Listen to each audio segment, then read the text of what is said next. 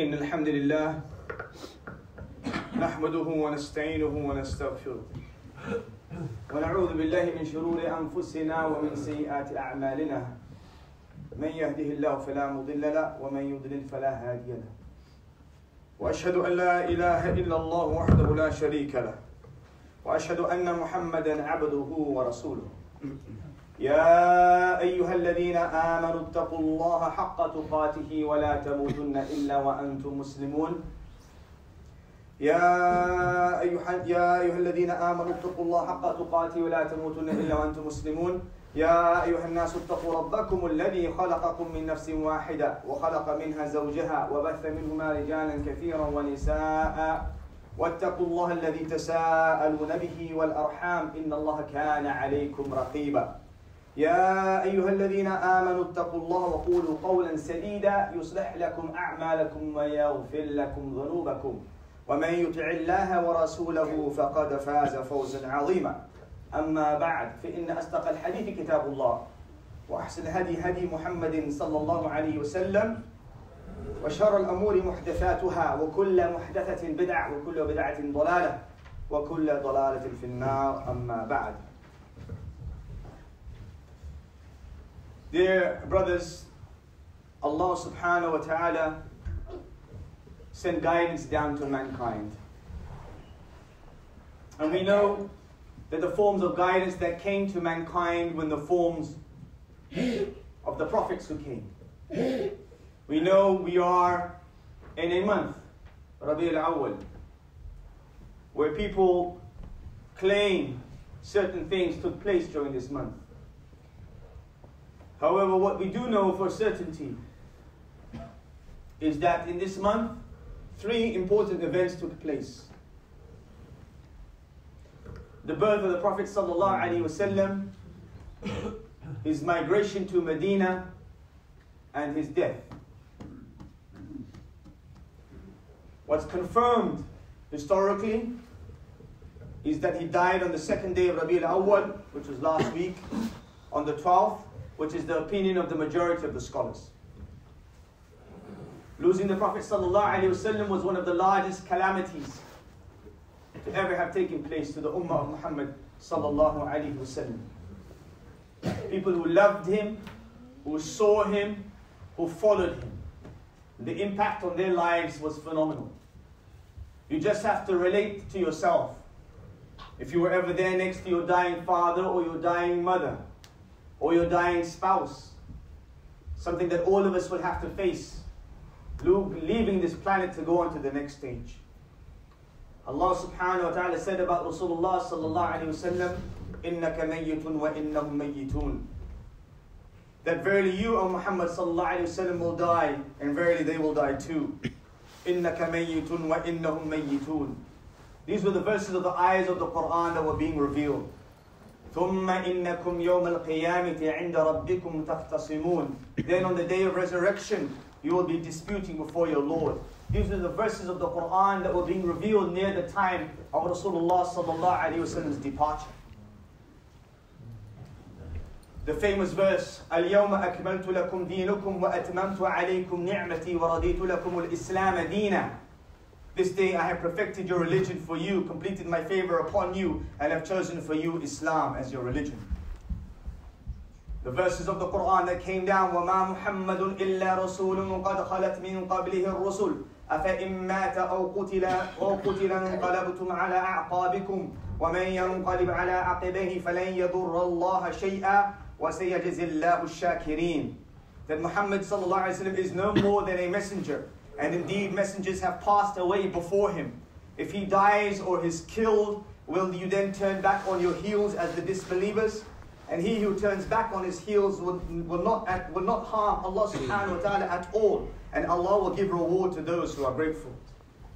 And then we had the famous verse, إِذَا جَاءَ نَصْرُ اللَّهِ وَالْفَتْحِ وَرَأَيْتَ النَّاسَ يَدْخُلُونَ فِي دِينِ اللَّهِ أَفْوَاجًا فَسَبِّحْ بِحَمْدِ رَبِّكَ وَاسْتَغْفِرْ إِنَّهُ كَانَ تَوَّابًا. And in this majalis, when this verse was revealed, and the Sahaba used to discuss the Quran, they sat down.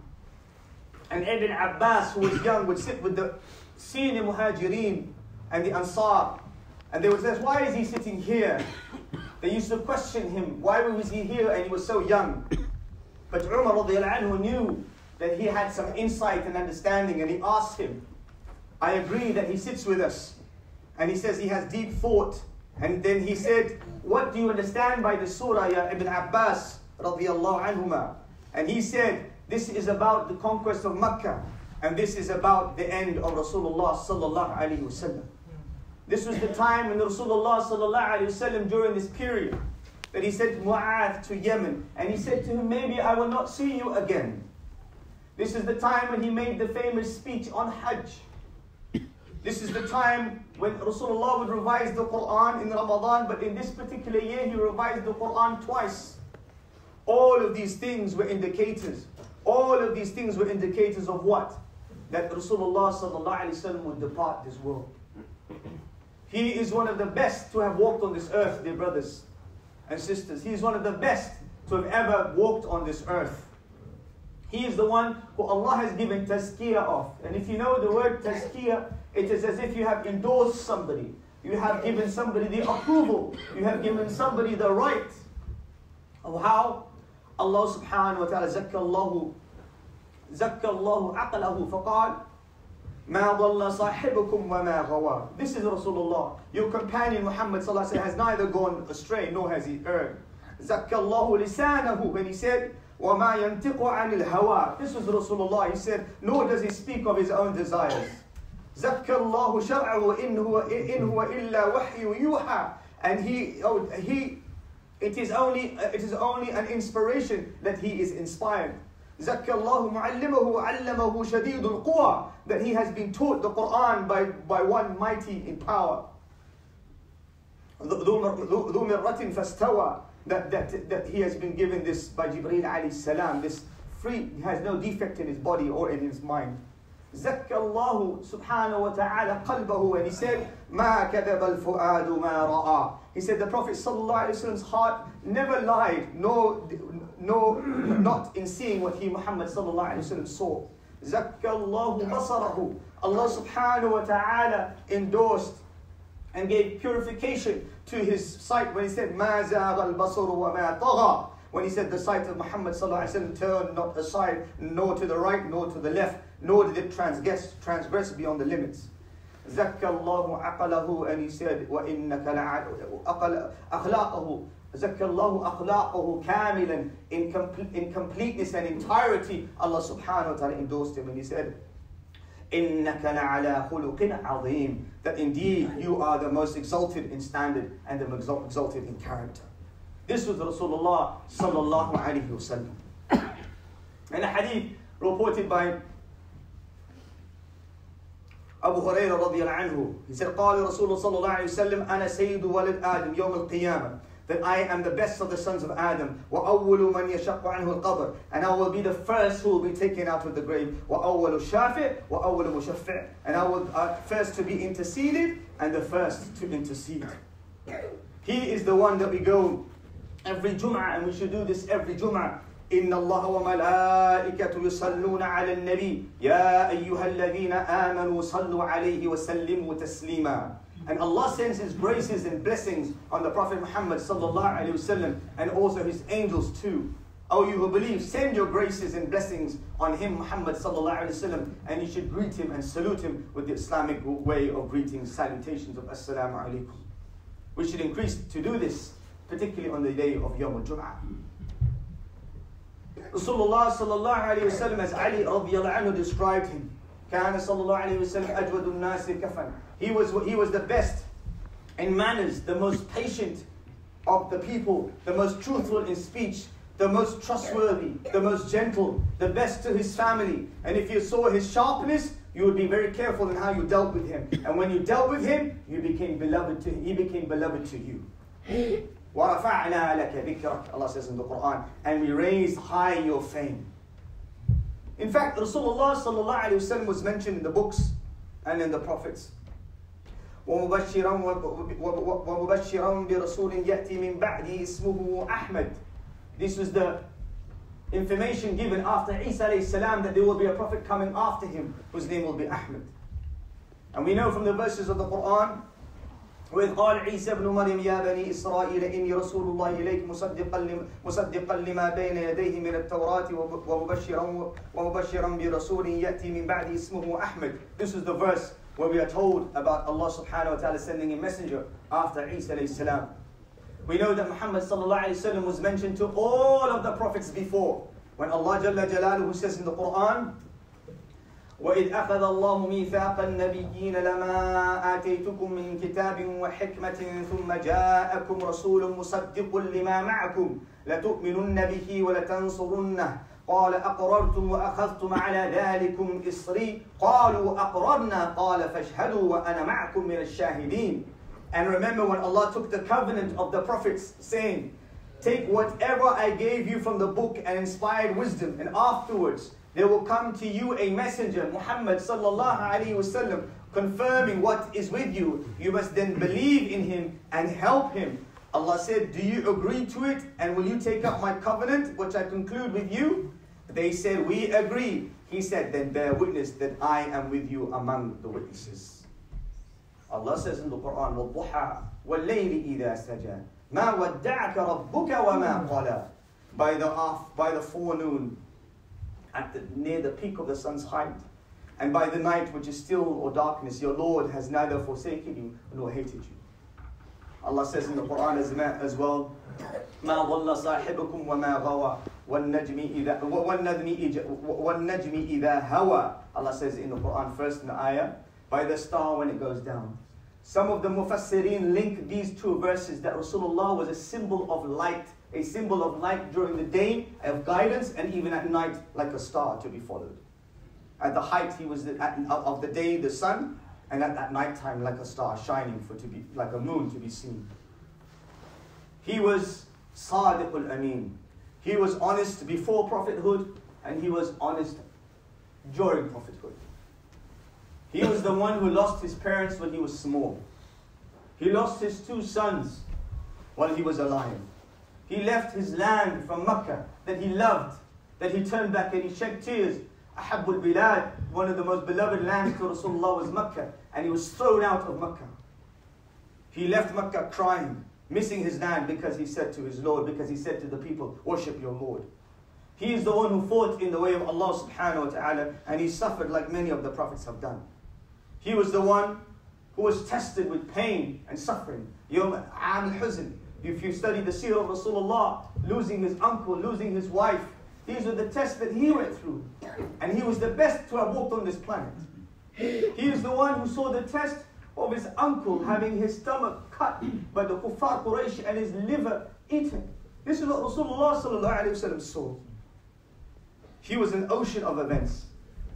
His life, his death, his mercy, his sacrifice, his manners, his teaching, his patience is an example for all of us. These days, when people put these green shoes on their windows and wear their green hats and sing songs all day, this is not the way we remember Rasulullah sallallahu alaihi wasallam. We remember Rasulullah sallallahu alaihi wasallam by living in the way he taught us. We know everything about everybody else. Whether you read the Evening Standard in the evening, or whether you read the Metro, who's divorced who's married who lives with who got busted, who got caught, who's here. We know about all the information. Those of you interested in sport, you know about all the careers of the boxers and the football players and the cricketers, or the MMA guys. We know all of this. But when it comes to the hayat of Rasulullah sallallahu alaihi wasallam, our knowledge is shallow. All we can do is sing and dance, bust a few nasheeds, and we feel happy. This is Hubb Rasulullah? Or is it to live and understand how he lived, how he suffered, how he was patient, how his tests were, how he was with his wife, and how can I change myself to follow Rasulullah sallallahu alaihi wasallam? But every Tom, Dick and Harry, we know their life. Whether it's your own family, fulan, oh this happened, fulan, especially the women, fulan, she said this, fulan, that happened, fulan bought this, fulan, we know all this information. But when it comes to Hayat Rasulullah, how many of us have read one book of Seerah Rasulullah cover to cover? Ask yourself the question. I'm 25 years old, 35 years old, 45 years old. Did I read ever a book cover to cover? Hayat Rasulullah sallallahu alaihi wasallam. We should question ourselves. We love Rasulullah. We should be dipping into his life every day. And there are books in Arabic, Farsi, Urdu, every language you want available, translated in multiple languages, the story of Rasulullah sallallahu alaihi wasallam. But do we forget? Do we forget? And then suddenly we see it on TV, and those who like to wear the green turbans drop their nasheeds, and then we forget. Hayat Rasulullah sallallahu alaihi wasallam should be pumping in our veins, should be pumping in our minds, that we think, what will Rasulullah do here? How would he have behaved? What would he have said? You think none of you have your tests? I'm guarantee you every man here has his test. Imma bil amwal, wealth, or bil awlad, children, or bil ahl, with your family, or your own health, or your family health, or your loved ones, all of you have your test. Because this is the way of the mu'mineen. You can't expect to have a nice cruise control flight in this life of dunya and not expect any tests. You're going to have turbulence. You're going to have one engine go down. You're going to have problems. You're going to have to fasten your seatbelt. This is the life of the believer. And if you don't have your strong roots, you're going to shake. If you don't know how Rasulullah lived, you're going to shake. You don't know Hayat al-Sahaba, you're going to shake. You don't understand what this Quran is saying, you're going to shake when a calamity hits you. And every small thing becomes a big deal. And when a big deal really comes, you have to start taking tablets. This is what's happening amongst the Muslims, far away from ilm ad-deen. Far away. Yes, we can claim Rasulullah, we love him, but where is our knowledge of Rasulullah? You know Rasulullah sallallahu alaihi wasallam used to make dua for you and me. He made dua for you and me. He never forgot us in his du'as. في حديث أبي هريرة رضي الله عنه قال أن رسول الله صلى الله عليه وسلم أتى المقبرة فقال السلام عليك دار القوم المؤمنين وإنا إن شاء الله بكم لاحقون وددت أن قد رأينا إخواننا قالوا أولسنا إخوانك يا رسول الله قال أنتم أصحابي وإخواننا الذين لم يأتوا بعد. He went to the grave of Rasulullah sallallahu alaihi wasallam with his companions, and he said to the people, he said salutations upon the people in the grave who were dead. This is near the ending of his time. This is when he went to the Jannah al-Baqi. And then after this he became ill. And then after he became ill, he had a headache. And after his headache, they decided where he would stay. He decided to stay in the house of Aisha radiyallahu anha. And during this time, he said, I wish I could see my brothers. He said, are we not your brothers? The Sahaba, he said, no, you are my companions. He referred to the brothers, those who are yet to come after me. Those who love me, who want to follow my way, those who will come after me, who have not seen me in another hadith. Those are the ones he made dua for.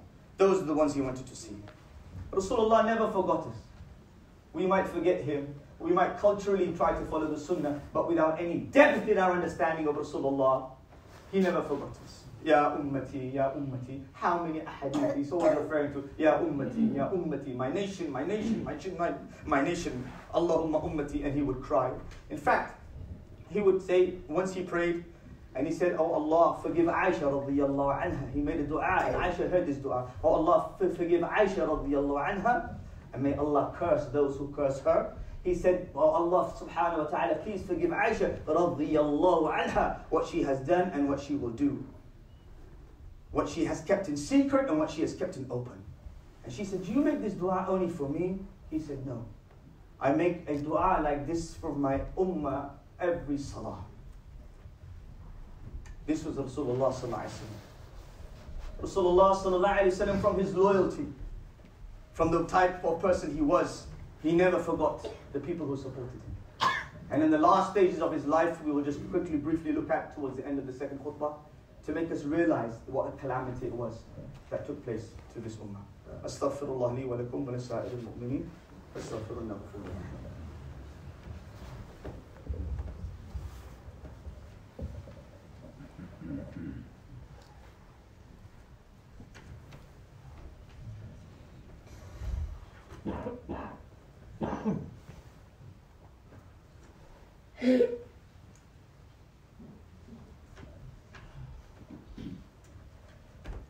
Alhamdulillah Rabbil Alameen, wassalatu wassalamu ala Rasulil Kareem wa ala alihi wa sahbihi wa man wala ila yawm ad-din.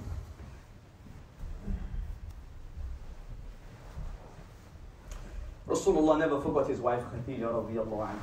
After she passed away, he would recall her often. He was a loyal man. And whenever he would sacrifice an animal, and this is something that's often forgotten amongst us when somebody passes away, When he would sacrifice an animal, or he would have some extra food, or he had extra things to give away, he would specifically seek out the friends of Khadija radiallahu anha, and he would send those gifts to her friends. He was ajwad al-nas, the best in akhlaq, the best in manners, especially in Ramadan where he studied the Quran. He had humility, he had a simple life, he helped in his house, he rode a donkey, he had simple clothes, he sat simply, he sat with the slaves, and he was the best slave of Allah subhanahu wa ta'ala. And this is the way Rasulullah sallallahu alaihi wasallam was. When he returned back from the graveyard incident that I mentioned, and he came back and he said, and he complained of a headache. And he said that I was staying in the house of Aisha radiallahu anha. And when he went to the house of Aisha radiallahu anha, he said, my head hurts. My head is hurting me at this stage. And I had a severe headache and a fever. So the companions placed her in her house. And Abdullah ibn Mas'ud, may Allah be pleased with him, said, I went to see the Prophet sallallahu alaihi wasallam and found him suffering from intense pain. So I put my hand on him and I said, O Messenger of Allah, indeed you are suffering much. He was so hot. He said, yes, I suffer twice as much as anyone else. And he asked Abdullah ibn Mas'ud, will you get double the reward for your suffering? He replied, yes. Then he said to me, Allah will remove sins just as a tree sheds its leaves, like you see now, particularly in autumn, sheds its leaves from any Muslim who is afflicted with sickness or any other tribulation. He wanted to go out to the masjid. He was poured 7 buckets of water over him to join the musallin in salah, because there was just a curtain between him and the masjid. This is the time when he came back from Baqi. He was home and he advised the people. He advised the people in his last stages he made dua for the people of Uhud. He went to Baqi. He made dua for the Muhajirin. And he said that the Ansar, you are increasing. You are increasing what the Muhajirin are increasing, while the Ansar are the same in number. Make sure you keep the love and connection and brotherhood between yourselves. Don't let anything split you. Then he would say to Abu Bakr, radiallahu anhu, he said, there is a servant on this earth who has the choice, because the Anbiya were always given the choice to return to Allah or to stay. The angel of death would seek their permission. This is the way of the Anbiya. And he said, a servant of Allah has been asked to come back to him or to stay. And then you know that when he would say, Bal ar-rafiq al-a'la, I want to go to my friend high above. Abu Bakr radiallahu anhu was the one who was faithful to him. He was the one with him in Badr and Uhud, in the cave. He would travel with him, invested all his money in the akhirah with Rasulullah sallallahu alaihi wasallam. And he was his Khalil. Rasulullah gave advices during his last days on this earth. He said not to make the graves as a place of worship. He told that there should be no other faith to be in the Arabian Peninsula except for Ahlul Tawheed. He advised the people on Salah to make sure you do your Salah and to take care of those under your responsibility. He told the women to fear Allah. He told the men to fear Allah with respect to their women and do not to take advantage over the weak. And he also gave advice at this time for Usama bin Zayd to go forth and to camp forwards in his ma'arika and the expeditions that would come. Aisha radiallahu anha would stay with him in the room, reading the Quls, Qul huwallahu ahad, Qul a'udhu bil falaq, Qul a'udhu bin nas. And once Abdurrahman, her brother, came into the room with miswak in his pocket. And the miswak was there, and Rasulullah looked at the miswak. Aisha radiallahu anha understood. She asked Abdurrahman for the miswak, cleansed her mouth, and then put it in the mouth of Rasulullah sallallahu alaihi wasallam. This was the last moments of Rasulullah sallallahu alaihi wasallam. Then he came out, he looked through the curtain, and he saw some of his brothers worshipping. And he was happy to see them doing salah, because he was unable to lead them in prayer. So he said, Murru Abu Bakr fa'usalli bin nas, that he should lead them in prayers. And Aisha radiallahu anha used to say, my father can't do this. He can't do this because his heart is soft. He will shed tears too easily. And he said to her, you are like the wife of Aziz. Like the wife of Aziz, who collected all her friends, not to have food, but so they could see Yusuf alayhi salam. Such that he understood Rasulullah, that Aisha radiallahu anha knew that Abu Bakr was not a weak man. He was a strong man. He was the best man to have walked on this earth after any prophet. He was the best man to have existed after the Anbiya, Abu Bakr radiallahu anhu. And Rasulullah selected him to be the Khalifa, to be the one to be the leader, because he had strength. But what he understood was, it's because the people would find it difficult to feel another man filling the shoes of Rasulullah sallallahu alaihi wasallam. He looked at us, they said, Anas, and we saw him shining like the moon. And then this was the last thing that he saw. And then as he became more and more ill, the Abbas radiallahu anhu, who had ilm al-farasa. Ilm al-farasa is that when you see somebody, you can kind of understand what his angle is. What is he a truthful person or is he a dodgy character? This was a skill that they used to have. And when Ibn Abbas radiallahu anhu saw Rasulullah sallallahu alaihi wasallam's face, he said, I know the sons of Abdul Muttalib. I know when I see death on their faces, and I see death on the face of Rasulullah sallallahu alaihi wasallam. Inna fi mawti sakarat. The pangs of death come, and Rasulullah would say, Bala Rafiq al-A'la, to the highest companion, again and again and again he would say this. And then as Rasulullah sallallahu alaihi wasallam rested his head, as Aisha radiallahu anha reports in a hadith, he put his head on her lap, on her lap, and then he lost consciousness.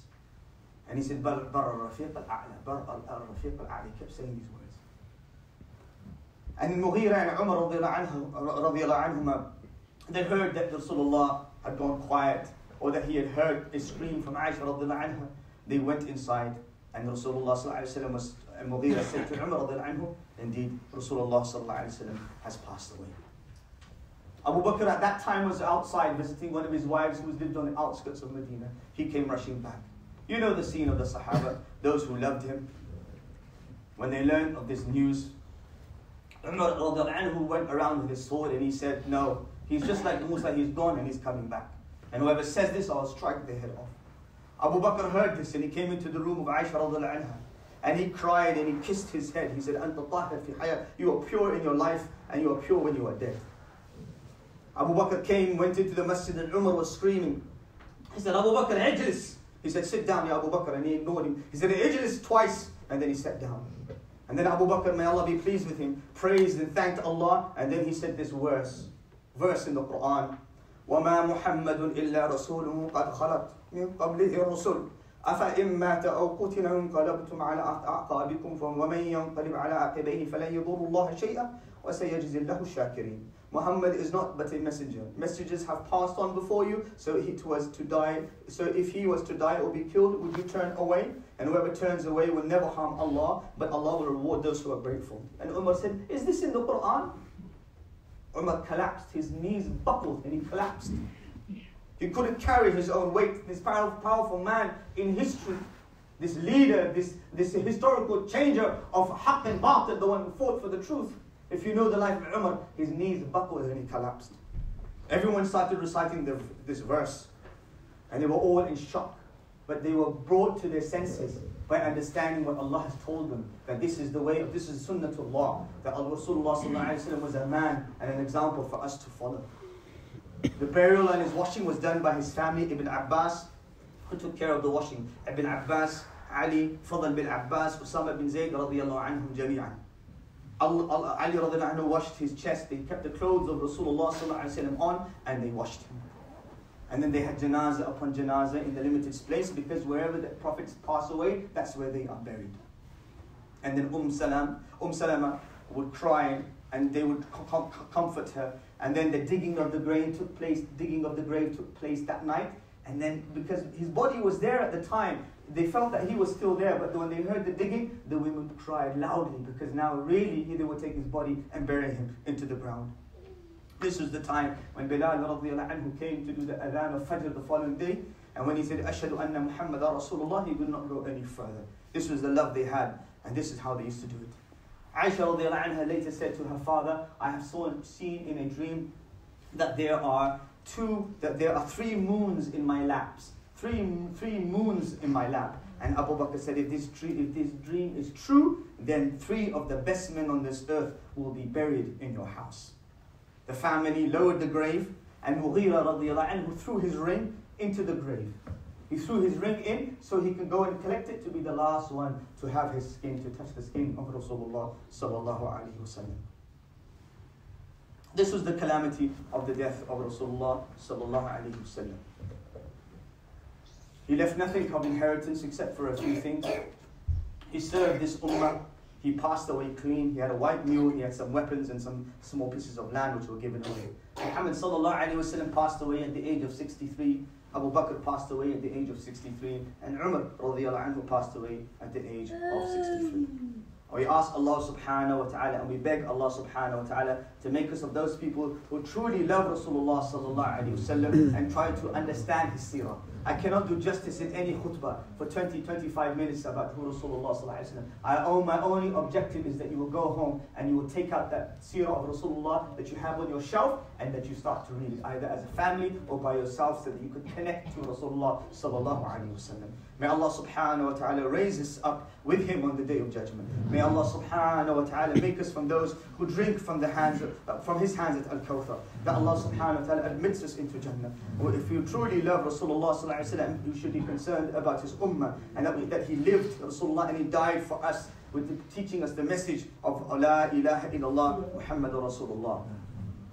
اللهم أصلح للأحوال المسلمين اللهم ردهم إليك ردا جميلا اللهم فرج هم المهمومين من المسلمين ونفس كرب المكروبين واقض الدين عن المدينين واشف مرضانا ومرضى المسلمين اللهم اجعل لإخواننا المستضعفين في كل مكان من كل هم فرجا ومن كل ضيق مخرجا ومن كل بلاء عافية ومن كل عسر يسرا يا رب العالمين اللهم لا تدع لنا في مقامنا هذا ذنبا إلا غفرته ولا هما إلا فرجته ولا دينا إلا قضيته